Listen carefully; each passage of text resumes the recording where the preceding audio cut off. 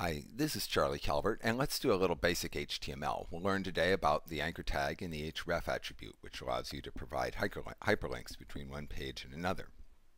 I have a copy of Expression Web open here, so I'm going to choose File, New, HTML Page, and I'll call my first page here the default page, and I'll go ahead and save that.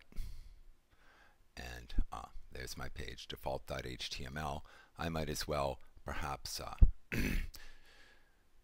change this tag, so I'll press Control-Shift-S to put the focus up here and on the style area, and then I'll press Alt and down arrow and choose heading 1 for that tag. So now I've got my default web page, and if I press F12 I can actually run that page and look at the site. Now this is very nice, but sometimes we want to have more than one page in our site in order to add more complexity to our site.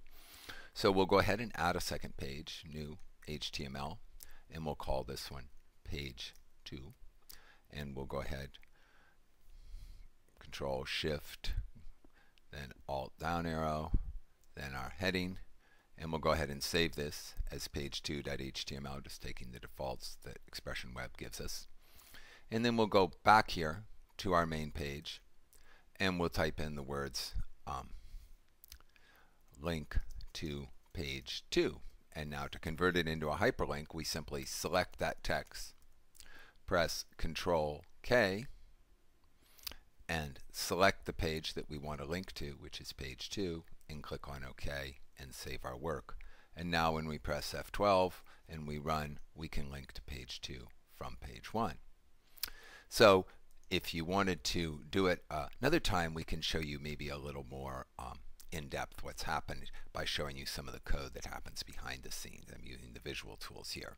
So let's go ahead and create another HTML page, and we'll call this page 3, and again we'll make it a heading, and again we'll save our work using the defaults, and we'll go back to the main page, and this time we'll switch to the code view. And if you look at the code view, you can see that our previous link began with a paragraph tag, a p tag, then it had an anchor tag and an href attribute which specified the path to the page that we had, and if that page weren't in this directory we might specify a relative path of some kind, but right now it's right in our same directory, so we can just leave it the same. And then any text that we want to display to identify what the tag does, then we close out our anchor tag and we close out our paragraph tag. So we can do that ourselves fairly simply. Put in a p tag, put in an a anchor tag and an href, and we'll go ahead and call this page 3, or if we don't want to type it out ourselves, we can use the little dialog that pops up there, and then we'll go ahead and close this, and we can say link to page 3, and now we've go ahead and press F12 to run this and make sure that it's actually doing what we wanted.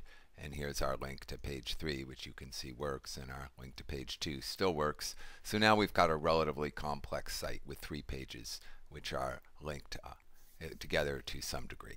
So this is Charlie Calvert. We wanted just to give you a quick overview of hyperlinks in Expression Web, the anchor tag, the href attribute.